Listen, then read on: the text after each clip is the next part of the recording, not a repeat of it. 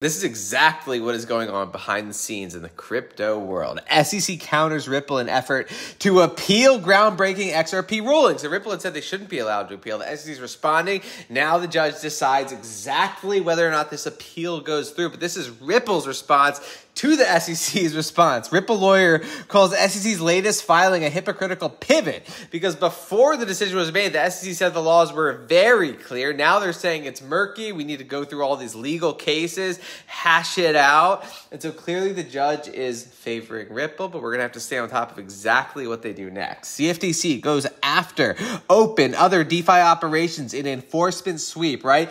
This is the extent of how crypto is being regulated. What happened was the U.S. derivatives regulators ordering Open0x Deridex to cease violations. What they did was illegally allow derivatives products to trade on their platforms. They have to pay penalties, $250K, $200, $100K. The companies agreed to these terms to settle the charges, and that's it, right?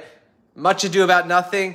Clearly not a huge deal. Lots of growth in this space. $500 billion asset manager Mirai partners with Polygon in new Web3 technology push. Asset managers tokenizing assets on top of these massive blockchains, right? Polygon runs on Ethereum. Massive growth on Solana, though. Truly epic. 200 billion transactions on top of Solana. Remember, Hedera Hashgraph just reached, or is about to reach 21 billion, right? About 10% of where Solana is. In the meantime, Ripple just expanding its footprint, growing, right? Ripple buys crypto infrastructure startup in its second acquisition of 2023. The deal will give Ripple a license in Nevada and allow it to expand beyond its core bread and butter of blockchain-enabled payment. In May, Ripple agreed to buy Medico, a Swiss provider of crypto custody services.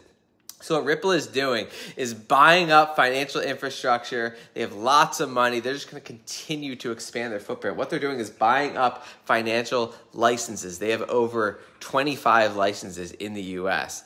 Massive what is going on behind the scenes.